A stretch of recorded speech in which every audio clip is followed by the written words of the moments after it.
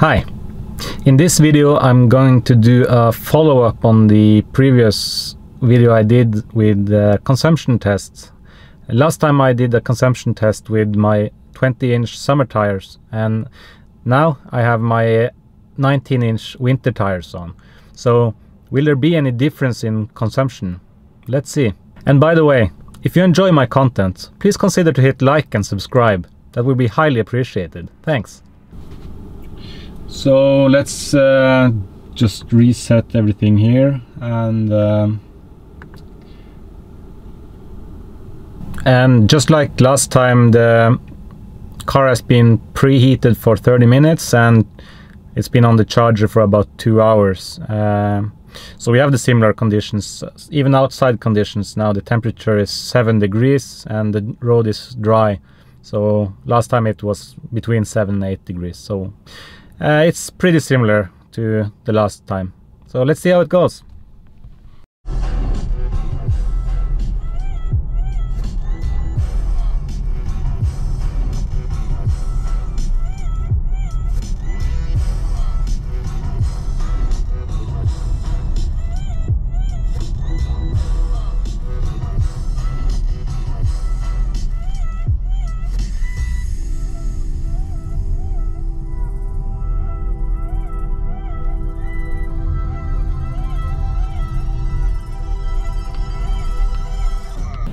Okay, so we are halfway through the consumption test route, and let's check out the result halfway.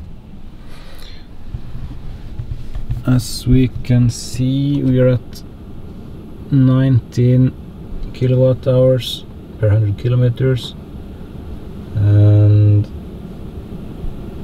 just see here, this one, yeah, 19. Average speed was 63 kilometers. We've driven 33.9 kilometers. So let's head back and see the end result.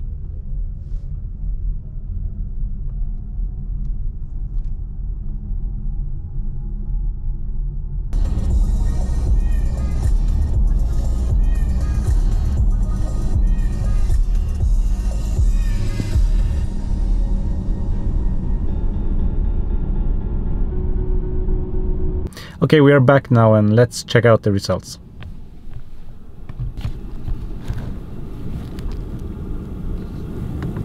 As we can see here, 18.8 kilowatt hours per 100 kilometers. It was actually 18.7 when I parked, so it's gone up just by 0.1. And yeah, the average speed is now 62. It was 63, so it went down 1 kilometer per hour. What does that mean? So with the 20-inch wheels, the summer tires, we got 19.9, which equaled around 375 kilometers range. And with the winter tires 19-inch wheels, we got 18.7, so 401 kilometers. So you can see that if you need better range, 19-inch wheels will be better for sure. That's it for now, and until next time, see you. And by the way, remember to hit like and subscribe. Yeah, bye.